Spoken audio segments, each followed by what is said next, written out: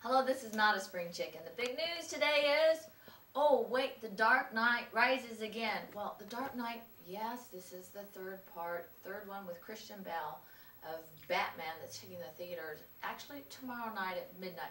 But it's already being affected because of lack of availability of 3D theaters. Really? For IMAX? Oh yeah, Spider-Man still in the theater. Well, for now, we're going to bring Oldecam on with comments on the headlines of today. You know, you've got the Cookie Monster. Cookie Monster. And it's all over for the Republicans.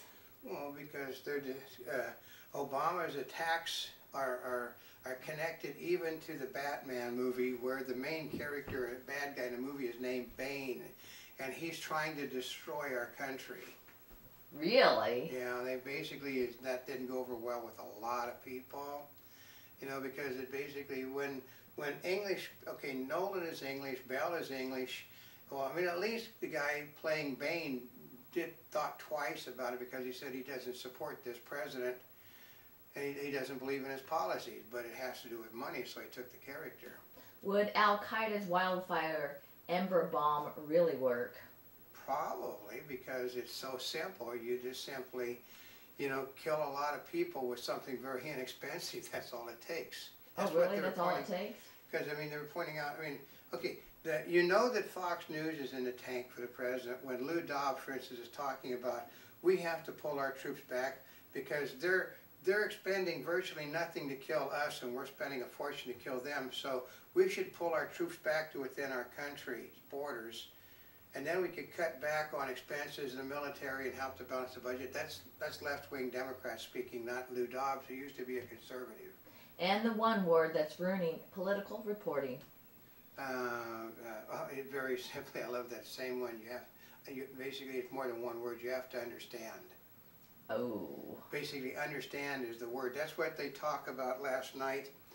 Oh, I mean, I heard a guy that's basically a left-winger going after a couple of left-wingers about, he said, did you or did you not just read the words that Barack Obama said directly about the government being responsible? And they said, well, he didn't mean it in that context. No, did he say it? Well, he didn't mean it in that context. And then they go, well, you have to understand, he didn't mean it in that context, but he got excited. You have to understand, and he said, no, I don't have to understand.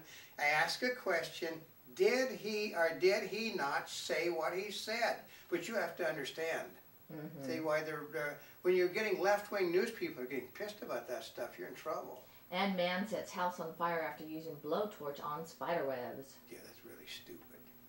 I mean, if the spider webs are combustible to begin with, they can go kaboom like that. Basically, you can get a flash fire real quickly. Really? Well, apparently he didn't know that. See, what happens is people that basically use flame to for instance, de-web a home or de-web or take down wasp nests, basically don't use a flame, they don't use a blowtorch to do it.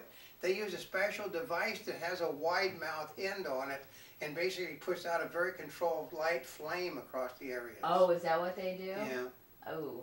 And Romney says it's Obama who is the outsourcer-in-chief owner. Yeah, because Obama, okay, they just pointed out to see his solar stuff is being made in Mexico and China. His Frisker automobile is being made in Finland. They're basically just one company after another that he's paying foreign countries, workers, to build products that he's paying for. I mean, we realize he's also the largest supporter of the Chinese solar industry that they have, because he's got $9 billion invested in building the stuff that he wants to sell in our country. And power finally back on for many mid-Atlantic residents. What I find to be totally ridiculous. The problem comes is that what they're doing when they're rebuilding the system, really rebuilding it, they're putting new infrastructure in, and the new infrastructure takes time to do. They only replace the old infrastructure if you lose it. New infrastructure takes a long time and it's very expensive, and people really get unhappy when they have no power because new lines, new power, and everything is being put in. And U.S. private sector adds 176,000 jobs in June. Only problem is they also let go over 110,000. Oh, and that probably includes the part-time work, huh? Yeah, well, they didn't hire part-timers this time. This is full-time workers that lost their jobs because the market's up to date. We'll say, how can the market be up to date? Because what Obama couldn't understand would happen. The pharmaceutical companies are all buying one another. The hospitals are all buying pharmaceutical companies. There's a tremendous, today everyone is buying everybody, and one of the Democrats, well, that wasn't supposed to happen. Things are supposed to get cheaper. Well, as you have consolidation, they get more expensive. And Syria pummels rebels as battered city collects bodies. Well, they're going to pummel them more because the Russians are not Russians. He who controls the entrance to the Middle East controls, their own destiny. He controlled Damascus, which is the largest deep sea port in the Middle East. And you can go down the Suez Canal, but you can't park your boats in it, but you can Damascus. And some Florida residents protesting mutual mosquitoes plan. Oh, they're gonna introduce a new strain of mosquitoes to stop the mosquito problem. That always works well. Try fruit flies in California. That really works very well there. And Arizona immigration law foes launch new offensive. Even though the Supreme Court says it's legal, they don't care. It's just like Democrats do not care about the law. I mean, in Chicago, the mayor of Chicago says we're no longer going to support any laws dealing with the guests in our country. But he said, of course, if they commit a felony or a murder, and then he said, but the police officers are told in Chicago not to hassle them under any circumstances, which means he gave the illegals in the city of Chicago the right to rob, pillage, anything they want to do, which he didn't. They're going back to the drawing board this morning after they realized what they'd done.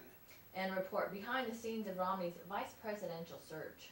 Well, they said he's already found, and it's going to be somebody dull like him or Condoleezza Rice, which everybody knows it's not going to be. Basically, Romney, they said, in reality, does not want somebody that's going to take away from him. That's called ego. Yeah. Yeah. That's why they think Tim Pawlenty will probably be the choice. The two most boring candidates that you could go are Portman and Pawlenty, and they figure either one of them are likely to get it because they're intellectuals that actually have been governors and senators. Well. But still, they're boring. They have the charisma of Romney, and he has none. And White House defends tax plan against study.